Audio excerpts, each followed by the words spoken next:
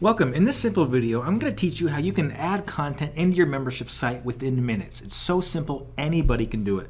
Now, before I start, I want you to know that I am logged into my site owner control panel for the membership site that I want to work with.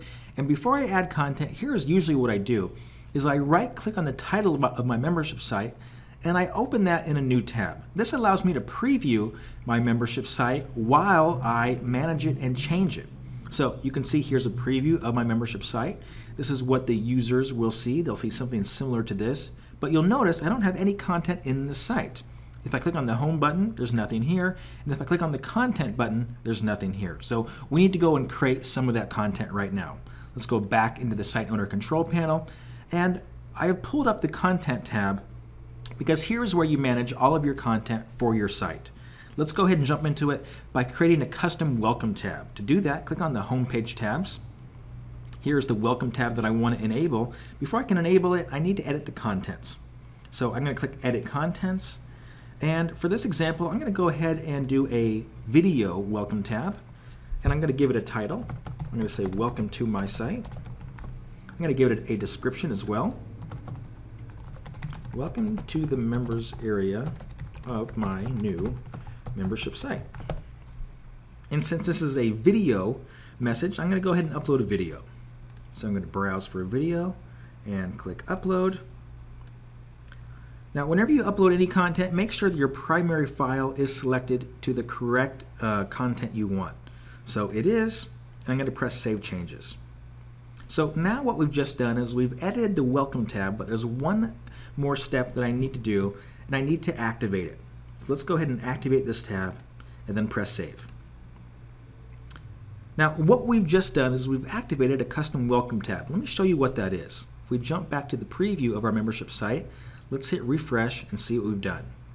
So now you can see we have a homepage tab or a welcome tab. It says this video is currently being rendered, so in a few minutes there will be a video player with the video here. Here is the title, and here's that description that I've entered.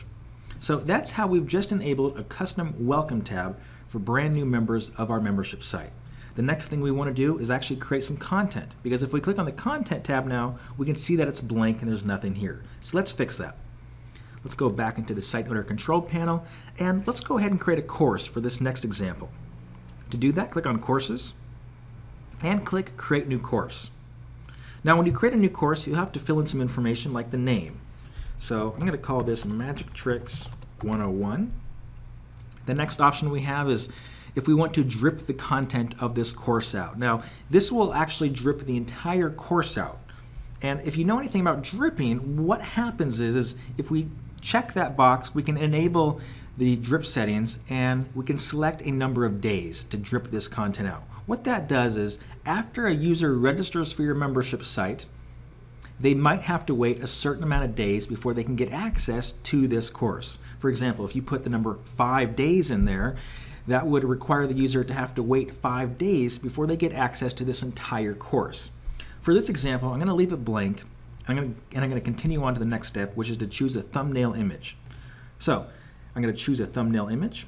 I'm going to open that up. If you do not choose a thumbnail image, the system will use a default one. Your next settings is to choose the file download settings. You have 3 options here. You can use the settings from each page. So as you're adding lessons into this course, you can select if you want to enable your membership users to download your content or not. Or you can overwrite the page settings and allow downloads, or you can override the page settings and disable downloads. So it's totally up to you. Ask yourself, do you want your users to be able to download the primary either video or audio files for your lessons? And then choose the setting that's right for you right here. After you've made your selection, press Create Course. Great, so now we've added our first course, and to see what we've done, let's go back to our site and let's go ahead and hit refresh on this page. So now we've refreshed our site, and let's click on the Content tab. So as you can see, here's our brand new course, and if we click Start the course, it will take us into the Insights section of this course. However, it's giving us a message that says there are no lessons in here to view. So let's go ahead and add a first lesson. If we go back to the Site Owner Control panel, we now have a few options. We can either add a section or a lesson. Let's add a section first. A section is just a break in between your lessons. So let's name this Getting Started. and press create. I'll show you what this does in a minute. Now that we've created a section, let's go ahead and add our first lesson. So once again, whenever you create content, you'll need to tell the system what type of content you're adding. Is it going to be text, audio, or video? And you need to select one. So for this example, we'll select video. We have to give it a title. So we'll call this Card Tricks. Next, we have to give it a summary. So the summary is used in a few different areas of your membership site, but what this is for, it's to give your users a very short overview of what this lesson is going to be about. It is meant to be a paragraph or less, but it's a very short summary of what the user will learn for this lesson. So let me create a quick summary for this lesson right now.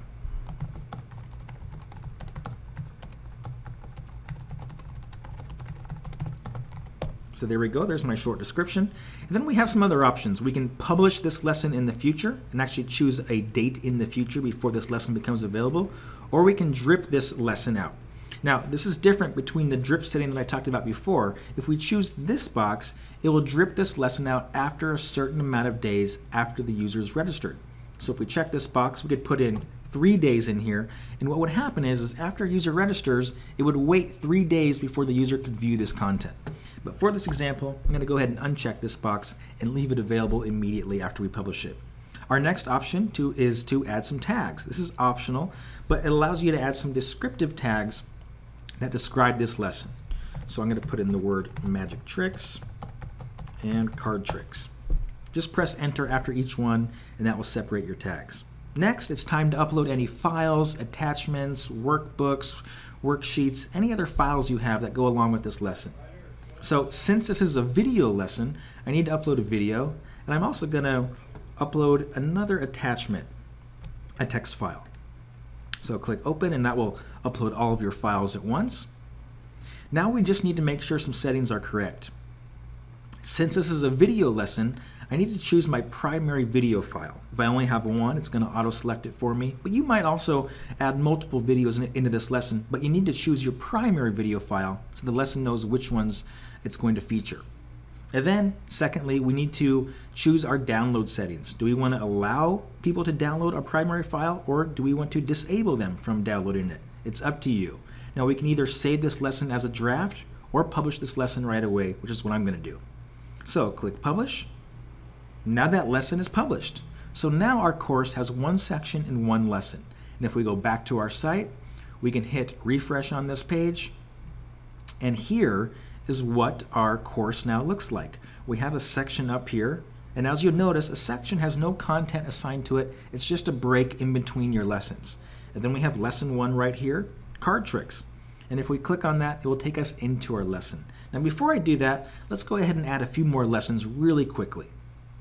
Let's go back to our Site Owner Control panel, and I'm going to add one more lesson. I'm going to choose text. I'm going to call this sample lesson. This is another sample lesson. Since this is a text lesson, I have to add some more text. So you can paste in articles, you can write articles in here, it's totally up to you. But go ahead and put in whatever content you want. So for this example, I'll just make something up really quick.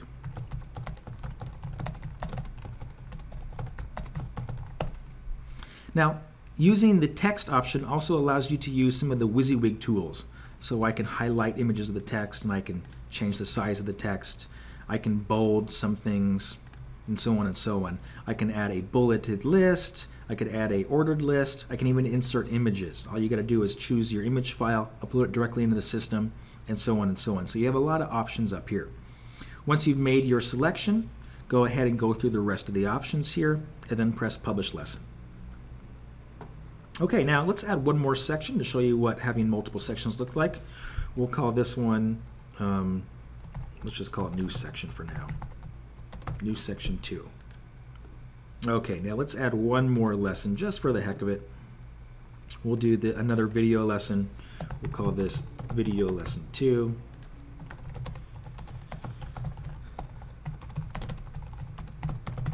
Put in a short summary. Once again, choose our options here. Now, since this is a video lesson, I will need to go ahead and upload another video. Once the video is uploaded, just double check that it's selected right here and press Publish. Okay, so as you can see, our course is getting filled out. Now we have a few more lessons and a few more sections. Let's go back to our site and hit refresh. Okay, here we go. We have our first lesson right here. And if we view it, here's our first lesson. Here's the video player. Our video has already been rendered and it's already uploaded. Here's the tags that we've added. Here's our short summary description of this lesson.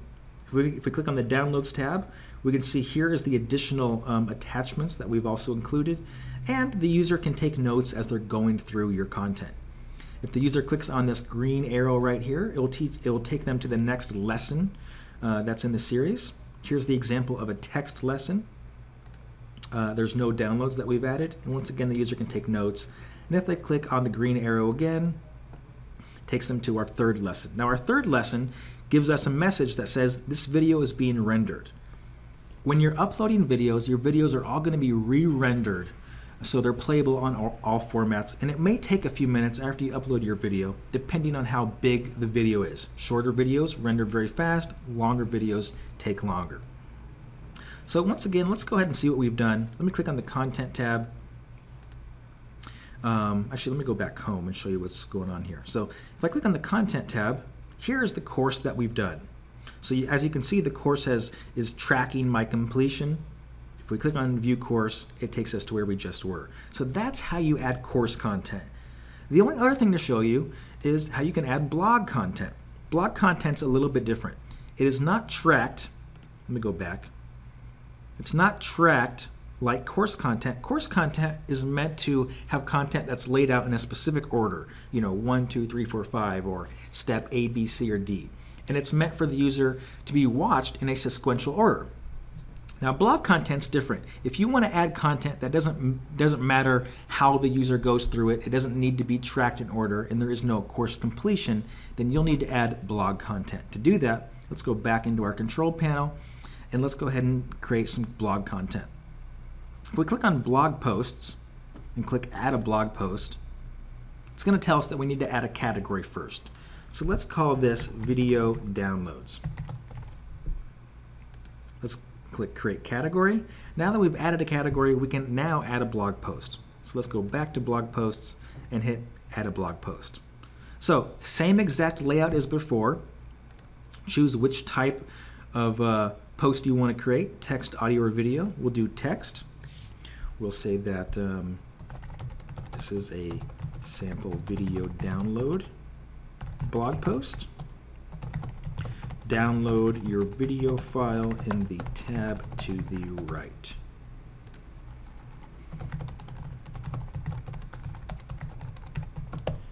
Go ahead and customize all your info.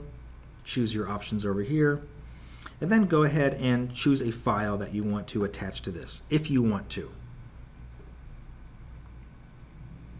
So after the file is done uploading, we'll go ahead and we'll publish this blog post. Okay, so there's one blog post. Let's go ahead and add another. This time we'll do a video post.